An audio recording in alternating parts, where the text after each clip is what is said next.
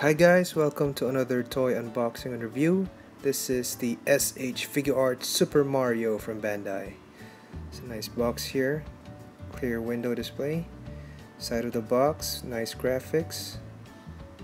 Back of the box showing Mario in different action poses. Very cool. And here's the other side of the box. Okay, so let's look at Mario outside the box.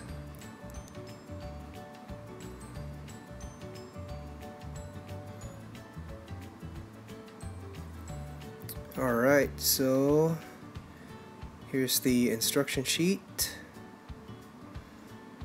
Written in Japanese, so I can't read that, but it should be easy enough to follow. And here is Mario. So it comes with a clamshell protective cover.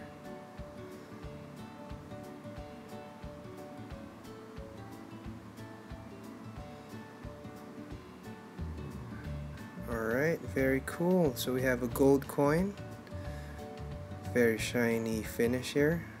There's just a bit of scuffing on the paint. Very nice gold coin here.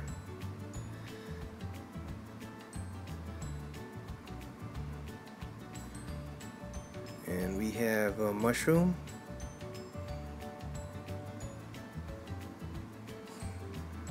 Very nice paint detail, looking very clean.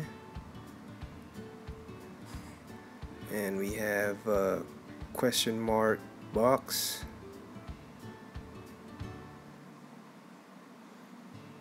Simple design, very nice. And of course, oh, I forgot this display stand for the question mark or the coin. So you can put it on top of the question box. And here is Super Mario himself.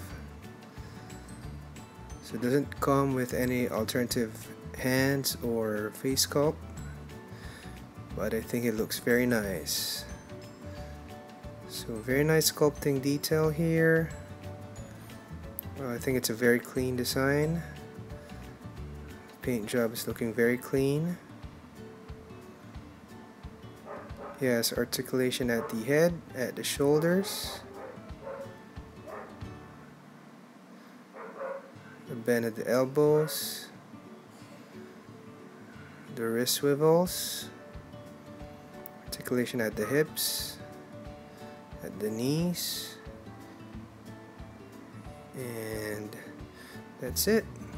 So I think there's a really cool Mario figure. It's not super poseable, but you know, it can hold cool action poses. There's a tab at the back that you can open for a display stand, which comes separate. You need to purchase that separately. But yeah, I think this figure looks very nice. It would look great in your video game display shelf. Alright, so that was it. That was a quick look at the Super Mario figure from SHFiguarts. Again, thank you for watching, and I'll see you again next time.